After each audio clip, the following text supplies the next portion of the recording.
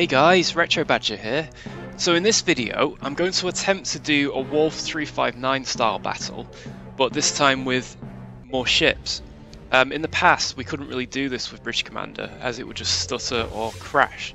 And now we've got the 4GB patch installed, so fingers crossed this is actually going to work and not crash. If it even loads up. Will it load up? Oh, it has! Shields up. Okay. Captain, we're on a collision course. So I think the RAM patch is definitely working. I'll put a link to it in the description below for you. Here we go. So I've kind of got ships from the same time period, as you can see to the left.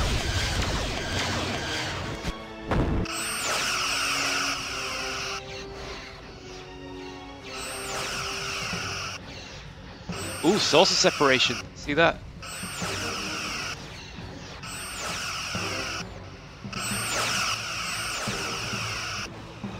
Standing by, Captain.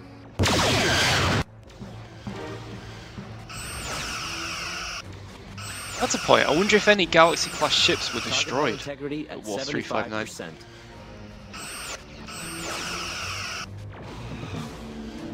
The bug keeps regenerating. Look at that.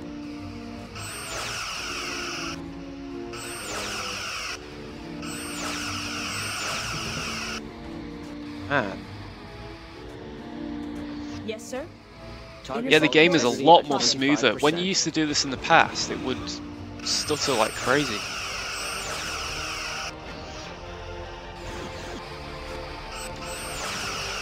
Wow, that bug keeps really regenerating. The torpedoes.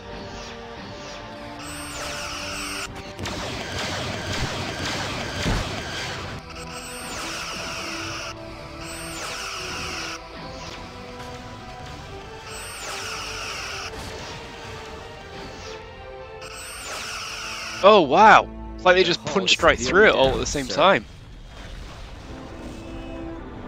Oh, that explosion was big. Captain, we Oh! can't initiate warp until our warp engines have been repaired. No way!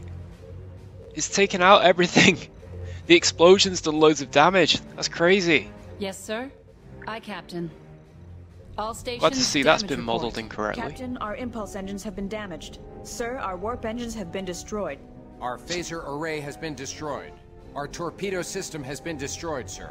Tractor beam projector has been destroyed. Our sensor system has been damaged. Hull integrity at 100%. Shields are Cool, at well thanks for 50%. watching guys, and I'll put a link to the 4GB patch below for you. Bye for now.